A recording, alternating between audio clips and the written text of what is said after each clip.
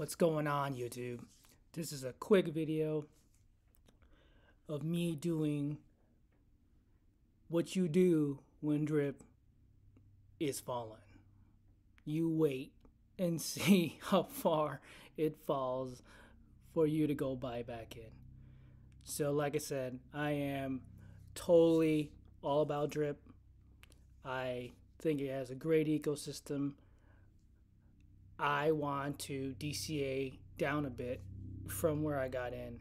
So if you look at the chart on Deck Screener, currently we're sitting at 58, and the time of this recording, it's 3:32 Pacific. So basically, we've been sitting at 58. So we're gonna hit this 54. This will be the third time. If it bounces off of this 54 right here on Dex, I know everyone's is looking at maybe on different areas, but in general, this 54 is a big number for me. If I see this go past 54, the next support, I can see it going all the way back down to 26. Now, will it? I don't know. No one can tell the future. All I just know, I'm just looking at this chart. That's what I'm seeing. I'm seeing the next support at 26.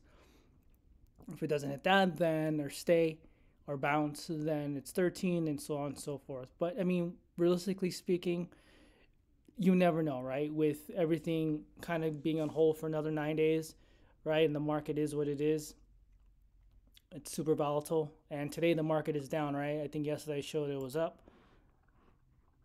Now everything, we're down 4% on the market in total. Bitcoin and Ethereum are down. And then drip obviously just continues to fall. So in my thinking the sky was falling, hell no. I love my drip. I just know that, you know, if I'm going to buy back in, I'm going to wait if it bounces off of 54 or not. If it does, awesome. And I'll just buy right before it heads back up. If it doesn't, then I'm waiting a little further. So, you know what you do when you got drip? You just go ahead and claim. That's all you can do. So, like I said, I'm a fan, but I'm also not trying to throw my money out there if I think there's a better price. So I'm going to wait. So you can see me hydrate here.